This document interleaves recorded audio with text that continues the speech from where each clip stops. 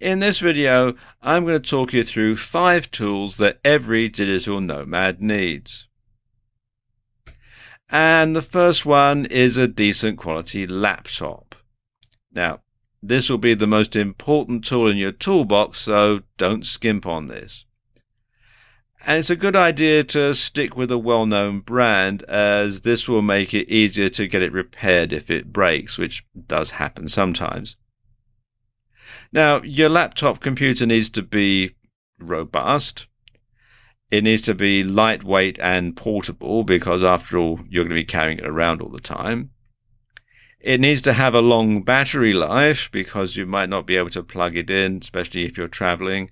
It needs to have good storage or hard drive space. And this is very important because you may need to store everything on your computer for long periods of time because you might not be able to rely on Wi-Fi everywhere. So you do need to make sure that you've got that capacity on hand. Mac, Windows, or Linux/Chromebook? Well, that's up to you. And it depends a lot on your personal preference and what you intend to use it for. Macs are more sophisticated and better for graphics, but they're also more expensive. Windows laptops have more variety and there's more software available, especially now Windows 10 has come out. And Chromebooks are cheaper, but they're of limited use. But if you're going to be doing lots of writing on the road and not a lot else, a Chromebook could suit you down to the ground. Now let's take a look at some good laptops that are recommended for nomads. Now I'm using Amazon.com for all this, but it's a good idea to shop around and find the best deal in your country or where you happen to live, because you might be able to find a very good deal out there. Okay, let's look at some of the computers here. If you're looking for just a basic Chromebook, then something like the Acer is very good. As you can see, it's quite reasonably priced, and it has quite a good Intel Celeron quad-core processor, and it's nice and light. And if all you're going to do is word processing and checking your emails and maybe watching the odd video, then this is perfect for that particular purpose. You want to go up a bit more, then the Microsoft Surface Pro 4 is probably a very good thing to get. As you can see, it's got an i5 processor, 4 gigabytes of RAM, and 128 gigabyte hard drive. And you can see it is actually a bit more expensive, but again, very good value when you consider exactly what it is that you're getting. If you need to do some fairly heavy-duty works on the road, then a proper, as I call it, a proper laptop is probably the best thing to get. Something like the Apple MacBook Air or the Dell Inspiron 7000 series. All work very well, and they're all quite robust and can handle all sorts of stuff, from writing to graphics to video editing and that sort of stuff. You'll also need a good smartphone. And the reason for that is there are many apps that can make life easier on the road. Now, when you're choosing a smartphone, you want to make sure that it gets at least 3G. Now, 3G is fairly widespread throughout the world, but 4G and 5G are fairly limited to large towns and cities in fairly well-established countries. So what you should do is get one that does at least 3G, because then you'll be able to connect in more places. You also want to have one that's got Bluetooth so that you can connect your laptop to the internet when there's no Wi-Fi. Should you get a Windows, an iOS, or an Android smartphone? Well, again, it's up to you, and a lot of it comes down to personal preference and to budget. A good place to look for a smartphone is on eBay, and you can generally pick up a very good deal there, and it allows you to drill down and find the particular type of smartphone that you want. Now, when you do buy a smartphone, be sure to get one that's unlocked, and that means you're not tied to any particular network. And this can come in very handy if you're going to be in a country for any length of time. You can get a SIM-only deal or a pay-as-you-go SIM for making local calls and receiving local calls. And you can actually redirect your main number through to your new local number, and it can work out quite economical that way. You're also going to need a backup drive, and this is important that you have this and keep it separate from your laptop, because if your laptop breaks or gets lost or stolen, then you won't lose all your data.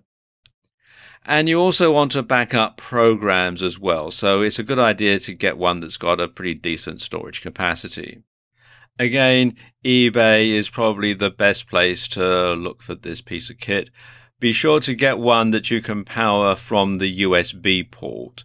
That way you don't have to worry about having the correct power transformer or that sort of thing. You might also want to consider cloud storage. Now, with cloud storage, your most important files can be kept completely separately from your laptop. And it's also easy to deliver work to clients that way, because you can simply give them the link on your cloud storage and they can download it at their leisure. There are a number of different cloud storage facilities out there. Probably the most popular one is Amazon S3, and you can find out more at aws.amazon.com/S3. It does come with a certain amount of free space, which is generally all right just for passing on docs or for backup storage. After that, you do have to pay, but the pricing is quite reasonable, and you can host it in different countries as well, depending on where you're traveling. So you can have it in Ireland or Australia or the US, so it is quite flexible in that way. Then we have the Microsoft Cloud, which you can find out about at cloud.microsoft.com. Again, both free and paid for versions of this. And this does sometimes come as an add-on with Microsoft Office 365. So if you have that, you might already have Microsoft Cloud. Then there's G Suite by Google Cloud. This is a paid-for service, but as you can see, the prices are very reasonable. And also there's Google Docs, which is good for sharing documents. So if you're writing, then you can simply upload it to Google Docs and share it with your client that way. And this particular service is free. And finally, you want to get some downloadable software or software that's accessible online. And again, if something happens to your laptop and you lose all the software as well, you don't have to carry around backup disks with you, you don't have to carry around the DVDs, and you can simply update the software all the time. And some popular choices are Microsoft Office 365, which you can read about at products.office.com, and the Adobe Creative Cloud, which you can find out more about at adobe.com. Now, these are both paid-for solutions, and they require internet connectivity to work properly. So you might also want to get some open source Office software that you can download onto your laptop and use.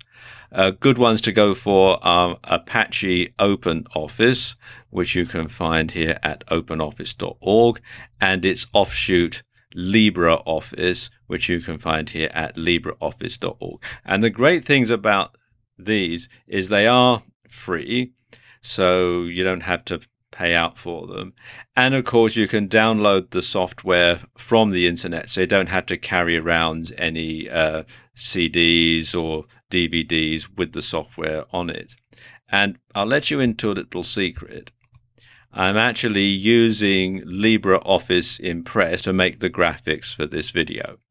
So there you go, 5 tools that every digital nomad needs. For more free educational content, visit learnforfree.biz. Content produced and distributed by AllSuperInfo.